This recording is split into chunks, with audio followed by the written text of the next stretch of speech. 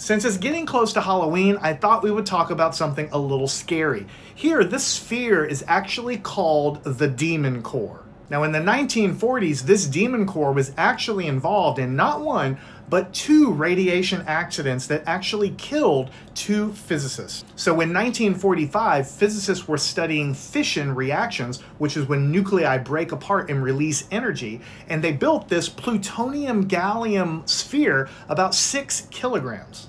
Now, as you probably know, plutonium is what we call radioactive. It's an atom that the nucleus is so large that the strong nuclear force that actually holds it together, that holds the protons and the neutrons together, the nuclei is so large that that strong force can't quite keep everything contained, and so the nucleus undergoes what we call radioactive decay. In other words, it spontaneously breaks down into lighter and lighter elements over time. And when it does that, it releases a whole bunch of stuff. One of the things that the nucleus releases is neutrons that go flying out in all directions.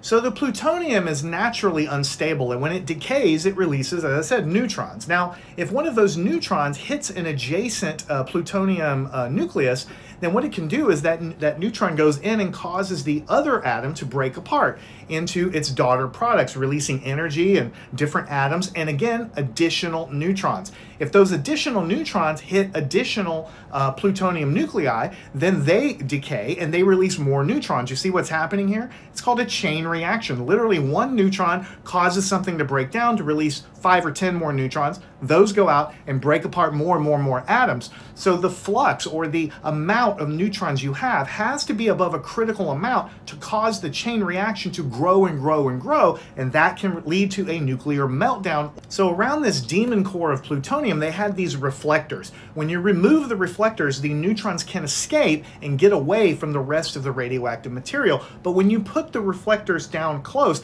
they reflect the neutrons back in, causing more and more of a chain reaction. What happened was one of the scientists accidentally dropped one of the reflectors, physically dropped it onto the sphere. That caused a surge of neutrons to be reflected back in and caused it to go supercritical, releasing a lot of radiation in the process. Now, this happened not once but twice to 2 different people. They got a surge of radiation, and that caused the first person to die after 25 days and the second person to die after 9 days. The extra neutrons coming out literally destroy the cells on the inside. That's radiation sickness. Learn anything at mathandscience.com.